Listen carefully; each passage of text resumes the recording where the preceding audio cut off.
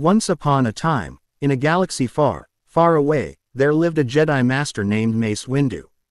He was known for his exceptional skills with a lightsaber and his iconic bald head.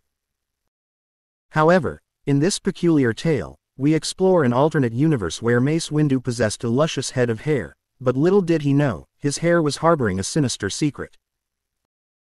Mace Windu's hair was unlike any other.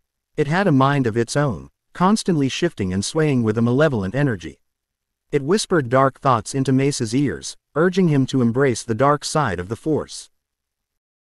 At first, Mace dismissed these thoughts, believing them to be mere figments of his imagination.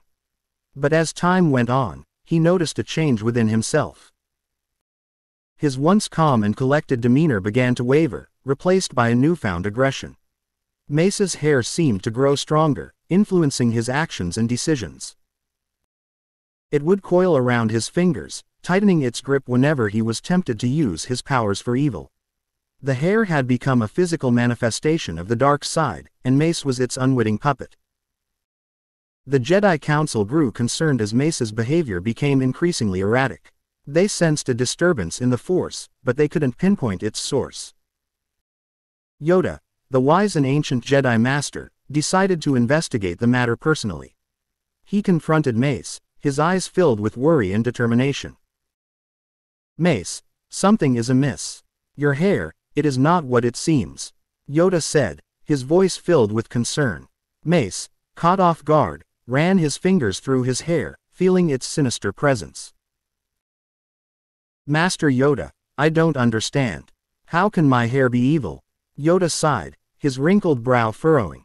"The Force works in mysterious ways, young Mace. Your hair has become a vessel for the dark side's influence. You must find a way to free yourself from its grasp." Determined to regain control, Mace embarked on a journey to seek guidance from the ancient Jedi texts. He delved deep into the archives, studying the ways of the Force and searching for a solution. Days turned into weeks, and weeks into months, but Mace's determination never wavered. Finally, after much research, Mace discovered a forgotten ritual that could sever the connection between him and his malevolent hair. He gathered the necessary ingredients and prepared himself for the daunting task ahead. With the Jedi Council's support, he began the ritual, channeling the Force to cleanse himself of the dark influence.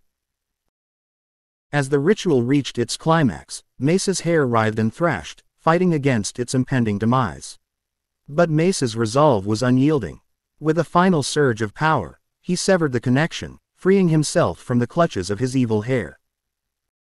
The moment the connection was broken, Mace felt a wave of relief wash over him.